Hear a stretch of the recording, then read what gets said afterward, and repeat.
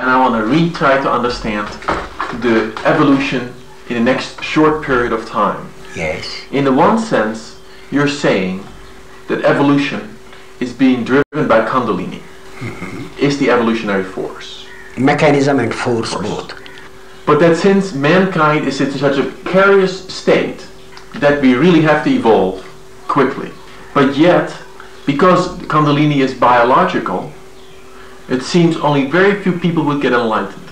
And they would basically have very few children. They could only have a certain number of children. Wouldn't you say that if these men do get enlightened, that the real effect of Kundalini would be a psychosocial evolution? That a proper environment is necessary to maximize the opportunity for awakening. Now, if you have political leaders who change the psychosocial environment, they will do more that way than simply they could do by begetting 100 children each. Or was it in your mind that each of these enlightened people, especially the men, should have a maximum number of children? I see. Well, I think that the enlightened man would be very considerate in these matters. He would be far different from your present day political leaders and social workers. He would know what he is required to do and act accordingly, because he will be guided by a higher intelligence. He will know whether it is for him to procreate or whether he should conserve his energies for psychosocial revolution of mankind. Most probably they will not procreate as many children as you think. Maybe just what a normal man would. Then isn't the acceleration of the evolution, the evolving of man, a psychosocial one, by changing the environment rather than the direct line of descendants from these enlightened men? Evolution is going on, and by our own way of life, we accelerate or retard it.